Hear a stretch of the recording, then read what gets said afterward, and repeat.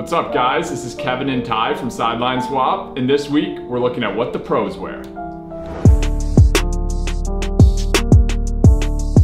What's up, guys? We're back with our latest Pro Gear Spotlight, and this week we turn to you for inspiration. We always ask you to suggest your favorite or most interesting players in the comment section, and recently we've got a ton of asks for Mikko Rantanen of the Avs. So without further ado, let's get right into it. And they're playing some catch with Rantanen, and he is able to score. Rantanen has been an instrumental part of Colorado's success over the course of the past two seasons. For his 2018-19 campaign, he racked up a cool 31 goals and 56 assists. So far in playoff hockey, he's got an additional 5 goals and 6 assists to add to his stat line. Not too shabby. Add a 2019 All-Star Game appearance into the mix, and it's safe to say that this 22-year-old is hitting his stride. But as we know, every playmaker has a set of tools in his gear bag that helps him get the job done. Here's what Rantanen is rocking this year. His stick is pretty interesting. Rantanen is using a Bauer 1S XL, but dressed as a 2S.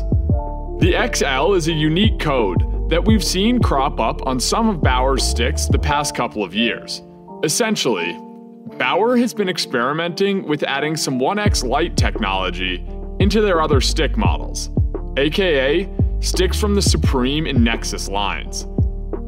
XL stands for extra light, so think of the 1S XL as the 1S, but just a few grams lighter. Sounds like the godchild of all three Bauer lines.